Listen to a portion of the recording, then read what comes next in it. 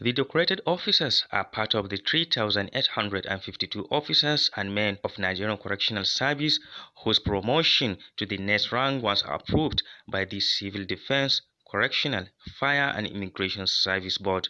The controller Kano Command, Suleiman Inuwa, urged the newly promoted officers to be dedicated, diligent and hardworking in discharging their duties.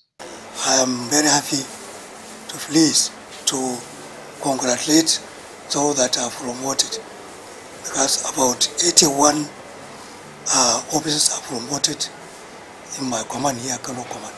Out of 3,852 officers that were promoted all over the country, 81 are promoted here in Kano.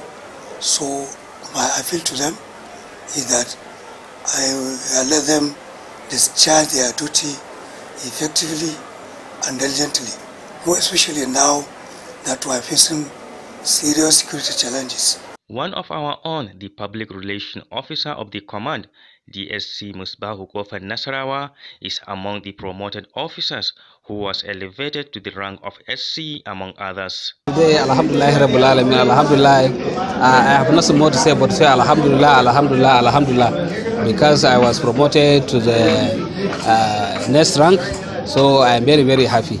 And today we join to celebrate those who are promoted and those who do not, to take solace to the fact that God time is the best time. So I want to say Alhamdulillah, Alhamdulillah, Alhamdulillah. This is what I want to say.